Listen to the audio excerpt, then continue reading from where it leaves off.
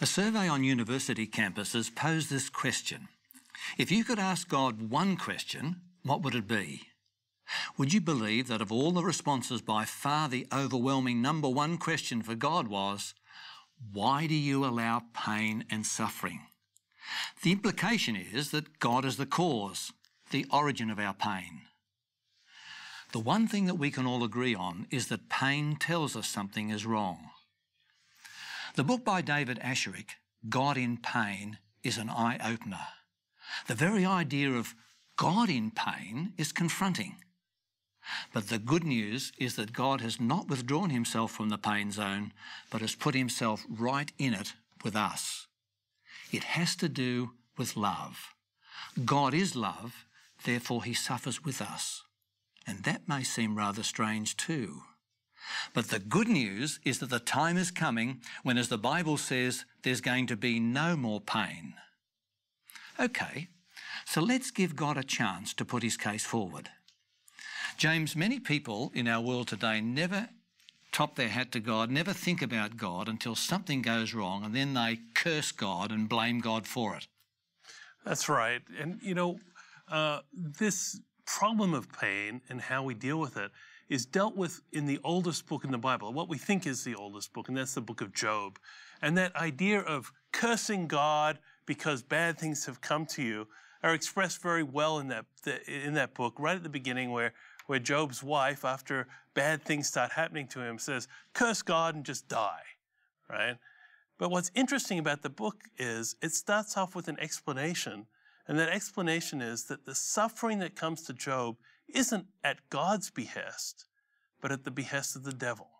I think one of the reasons why people blame God so easily and so pervasively is because they've forgotten that there is an evil persona who is going about on this earth causing pain and destruction. The second thing, and this is interesting, when later on in the book where God is conversing with Job, one of the things that often people do is try to justify their own actions and themselves by blaming God. We say, why is there starvation in Africa?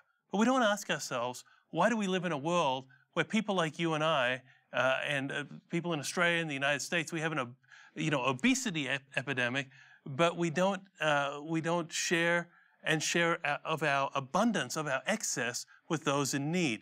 We don't ask those hard questions. It's much easier to say, hey, to blame someone else. It's your fault. Well, one of the reasons why the question of pain and suffering is such a problem, particularly for those who believe in God, is because the Bible itself declares that God is love. And people ask the question, if God is an all-loving God, how can he allow pain and suffering? In the book of the Bible, 1 John 4:8, it declares that God is love. And that doesn't mean that just that God is loving. It means that God is the personification of love. And everything that he does, all of his acts, all of the things that he says, all of his interactions with humanity are motivated by that love. And so much so, Peter, that he suffers with us. If we read in the next two verses from 1 John 4, in verses 9 and 10, it says, in this the love of God was manifested toward us, that God has sent his only begotten Son into the world that we might live through him. In this is love, not that we loved God, but that he loved us and sent his Son to be the propitiation for our sins. So we see a God who's willing to send his Son to die for us in order that we may live again, that sin might be totally done away with for eternity. Both Danielle and Peter have given us a very wonderful foundation that God is love. And of course, as Peter pointed out, that's what causes some of this problem. What did Job know that Mrs. Job didn't? Well, I think what he knew was that he put his trust in God. He went so far that he made a statement that even if God killed him, he would still trust him. So what does that mean? To me, that tells me that Job had a loving, trusting, faith relationship with God that transcended the day-to-day circumstances that he lived in. And I think that that's the kind of relationship that we can have, but it's a deep relationship. It's not a trivial thing. if what we're looking for is a relationship with God where when we get goodies, then we're happy with him, or we ignore him, more likely. But when bad things happen, we blame him. That's not a genuine relationship. That's not a deep commitment, or it's really a rather trivial way of dealing with life's big questions. But what Job knew was that every good thing that had ever happened to him had come from a loving God, and every good thing that would ever happen to him would come from that loving God. And when bad things happened, that wasn't God. That wasn't God persecuting him or hurting him. It was a dark force, and he wasn't going to give in to that dark force when that dark force put trouble in his life, but rather he'd continue to have faith in a God that is the personification, as you put it, of love, and he wouldn't give up on that hope. And later on in the book of Job, he says, at the end of my days, I know that I'll stand before you. Job knew where his hope was based, and that's why he could keep his eyes on the prize, as we say, keep that steady gaze, and have that kind of faith. I've often heard the question, Jeff, where people say, why do bad things happen to good people? But people rarely ask the question, why do good things happen to anybody? And, you know, we experience pain and suffering, but we also experience loving relationships. We experience beauty in the earth. You know, we can look around at some of the natural beauty that the earth exists, and we see this contrast. There's good in the world, there's love in the world, but there's also evil and pain and suffering. And when we look at the beginnings of the Bible, when God created the world, everything was very good. You were saying that everything that Job had that was good, he knew came from a loving God. And God loved human beings, and he placed them in this beautiful planet. But after the entrance of sin, we see things going wrong. And even the first two children mentioned in the Bible from Adam and Eve were Cain and Abel. And the Bible tells us that in Genesis 4:8 that Cain had an argument with Abel, and Cain actually killed his brother Abel. Now, Adam and Eve loved their children, and yet Cain was able to find it within him to kill his brother Abel. Abel didn't ask to be killed. You know, when you talk about the innocent suffering, it doesn't look like Abel did anything to warrant being killed, being murdered. And yet we find it here just after the Garden of Eden, when the entrance of sin came in, that pain and evil begin in the earth. Yeah, I think evil obviously comes from the devil. That's really clear. But there seems to be just this constant battle that Satan is ever trying to defame God's character and to give us a false view of God's character, placing blame on God for the pain and suffering. But then, you know, we see characters in the Bible too who played a part in their own suffering. You know, we see David, who committed adultery, in effect murdered, you know, Bathsheba's husband. And, you know, he, in the Psalms, you read about him, you know, lamenting his actions and his suffering. Did God bring that on him? Absolutely not. And I think there are a lot of situations in our own lives and even, you know, world events where we have played a part in our own destruction and our own pain and suffering. But how easy is it? We do what Adam and Eve did quite often. Who can we blame? We so often don't like to look at that, do we? We don't like to look at the possibility that sometimes we contribute to our own downfall. I remember watching an interview with Bono from U2, where they were asking him about Africa and the famine predominantly in that country. And he was asked, you know, where do you see God in all of that? And his response was an interesting one, because he said, I've thought about that a lot, and I've stopped being angry with God, because a lot of what happens in terms of some of the suffering on earth is that human beings are not very kind to other human beings, and man's inhumanity to man. And we don't like to admit that. We don't like to look at that, because we recognise that we ourselves have faults, and maybe we contribute to those negative outcomes. Yeah, I think so often we don't have self-control. We don't want to take responsibility. We're quick to blame. I think part of it also is that you've got to have a view of life.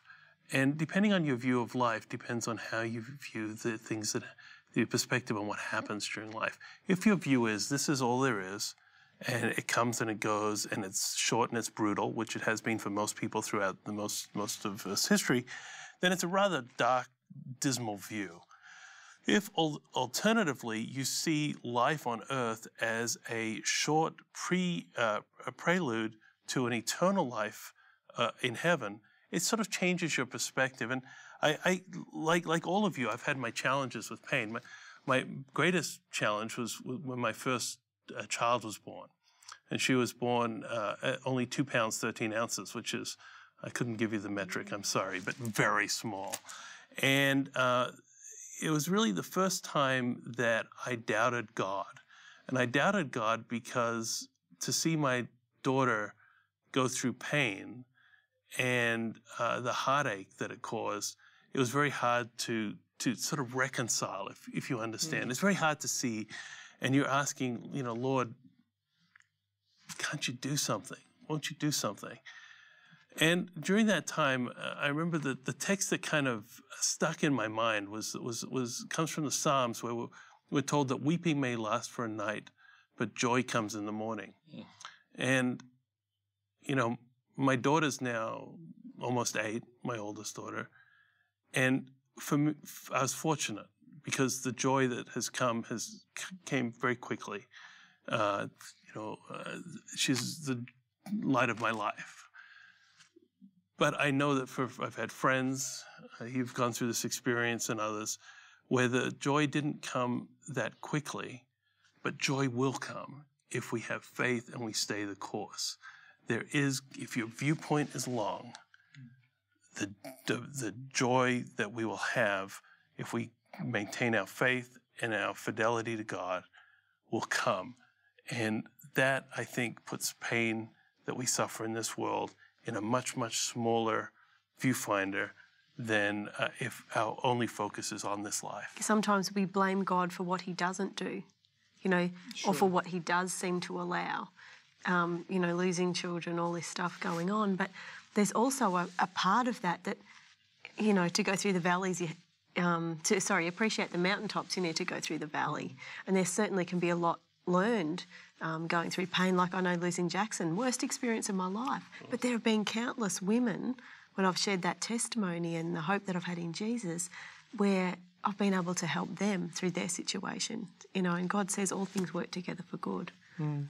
And sometimes you were talking about the children, and we see, if we put the pain and suffering in the context of the epic struggle, in the context of the battle between good and evil, we maybe see it in a different way. I was thinking about my son. My son got diabetes, type 1 diabetes, before he was 3 years of age. And so that required him to have 2 needles every day, which his mother and I had to administer. And I can remember putting a needle into him at less than 3 years of age, and him looking up to me and saying to me, without verbalising it, "Why are you doing this to me?" And of course, in that context, he's an insulin-dependent diabetic, so he needed that insulin. And the reason I was doing that was to prolong his life. But he couldn't understand that. You know, he couldn't understand that. And I kind of put that in the picture with God, where God is trying to preserve eternity for us ultimately. And he suffers with the child through this great controversy, through the battle.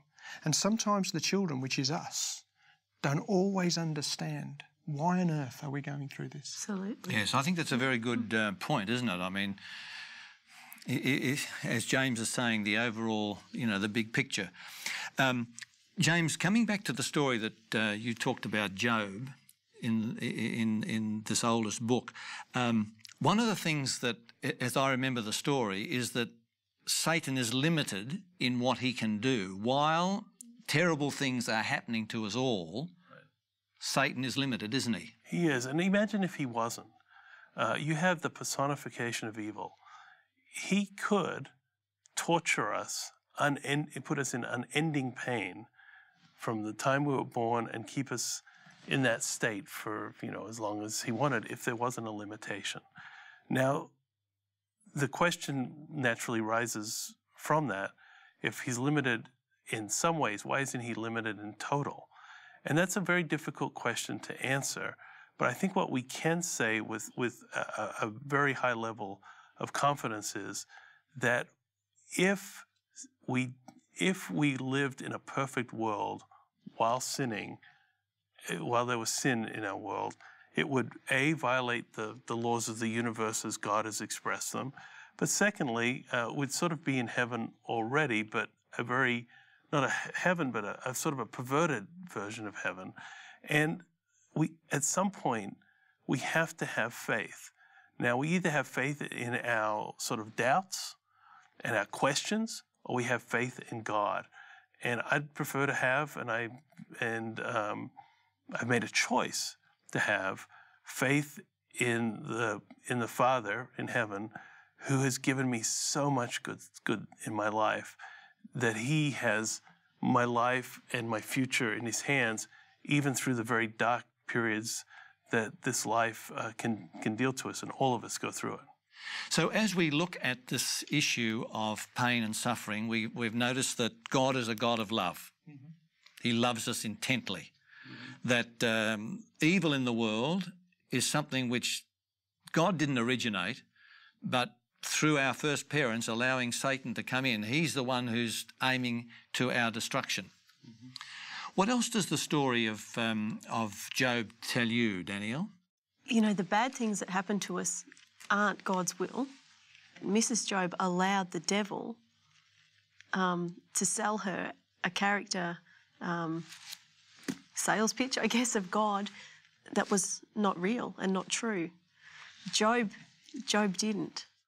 And I think another assumption that comes through in the story of Job is his friends come and they assume that Job is suffering because he has done something, and this is God's punishment on him.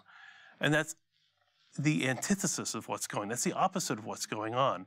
And I think sometimes, even today, we see people who are poor or people who are suffering, and we sometimes have the inclination to say, they're lazy, stupid, whatever it is. But sometimes people suffer. We live in a very broken world. Mm-hmm. Bad things happen where there is, that you can find sort of silver linings if you want to, but just really terrible things happen with really not a silver lining in this life. The only silver lining, or the only hope we have, is for the life to come. And it's not necessarily the person's fault. Innocent people suffer. And that's part of living in a very broken, sinful world. Now, our hope is to transcend this world through our faith in Christ. So what you're saying then in that context is that pain tells us that something is wrong. Without that pain, we wouldn't know that there was something wrong in our world. Exactly. And we're in the middle of a battlefield, and we need to be aware of that so that we can make the right choices about where we want our future to be. When we talk about God is love on the one side, and then, you know, we have the enemy as well, which is the devil. But when we talk about God is love, when our best image of God is in Jesus, when God came to earth as a person in Jesus, what was God like then? What did Jesus do? What kind of a person was he? And we find, for instance, in Matthew, there are many instances where Jesus healed. There was many instances where Jesus showed compassion for people, not people who just happened to be with his family or even one of his nation. We have a passage here in Matthew 8, verses 13 and 14, where a Roman soldier, a centurion, comes to him and say, I have a servant who is sick. And Jesus heals that centurion's servant. In other words, Jesus gives us a demonstration of the fact that God's character is love. Yes, well, I want to just pick up, James, this point that Peter just mentioned, because I think it's an important one, and that is that pain tells us something. That's right. It does. And I think that, once again, it's necessary. It's a necessary part and parcel of living in a sinful world. We don't need pain in a perfect world because you don't have all the issues that go along with it. But if we did have a pain-free, immortal existence in a world that was deeply sinful, well, first those two things are incompatible, because one of the instincts that people who are sinful have is to hurt other people. And sadly, I mean, this is when we see this through war and abuse and all the things that go on. But if it was conceivable, I think that we wouldn't necessarily understand our separation from good and from the source of our life. And because we do feel it, and we know that there's a problem, we look around, we feel it intensely ourselves, we see it in our children, we see it in our sort of global experience, it does cause us to ask the questions. Sometimes the questions asked, I would argue, in the wrong way, as in with the university students, but at least it's posing out the question, something's wrong. We all know something's wrong. And the question is, really the question for each one of us is, what answer do we select? The curse God and die answer, which Job's wife had, or Job's answer, which is, I'm going to trust God no matter what. The problem with us in the West is that we don't feel any need. You know, everything's good. We've got 3 meals, house, job, and so forth. And sometimes God has to allow us to go through experiences to shake us and help us to see that we are not the master of our lives at all. I think sometimes we're, the average lifespan in Australia is in the 80s for men and women these days. And sometimes we think, well, that's a lot of years. If you took 80, let's just say 100 years, and you divide it by eternity, you can't do the math because it doesn't work. You can't divide it by infinity. But the point is, we come and go like that. Ecclesiastes tells, the book of Ecclesiastes, we're like grass. We grow and we go away. And I think it's one of those illusions that people have, like in Western countries. Well, we can have a good life. We'll have a nice, good, long life. But I remember one thing my dad told me just about a year before he died. He was about 74 at the time. He said, people think you get old and you don't want to live. He told me, I want to live now more than I ever wanted to. The Bible does tell us that this dark story is coming to an end. Mm-hmm. Yeah, we are in the battle, we're in the midst of the battle, but God is going to bring it to an end, and that will take place at the second coming of Christ. Now, in terms of the promise that we're given in the Bible, we come to Revelation 21, verse 4, and it tells us there that God will wipe away every tear from their eyes. There shall be no more death, nor sorrow, nor crying. There shall be no more pain, for the former things have passed away. The story of the Bible is a story where very first parents in the Garden of Eden, we mentioned in a previous program, made a choice, and it was a bad choice. It was a choice to believe the devil over the promises of God. And every day today, we get to make choices about whether we want to be in this kingdom that God talks about, where God's going to wipe every tear from our eyes. He's going to, there'll be no more pain, there'll be no more suffering, and there'll be no more death. Do you know, that's really beautiful. But I know today there'll be people watching, and I've been in a situation myself where, the ending is beautiful and it's a promise and we know it's going to happen. But what about right now? Are we alone? Does he just, chuck us out in the world and say, hey, fend for yourself until I come again? Absolutely not. Are not 5 sparrows sold for a penny, 2 copper coins, and not one of them is forgotten before God? But the very hairs of your head are all numbered. Do not fear, therefore, you are of more value than many sparrows. Wonderful, isn't it? Yes. Well, we have noticed again today as we've opened God's Word that God is love, that he is not the cause of pain. Even though insurance companies say the bad things are an act of God, that is not true. That's not what the Bible says. The Bible says we have an enemy, that enemy that has been allowed to come into our world. He's the cause of all the problems. But the good news is that God is still in control.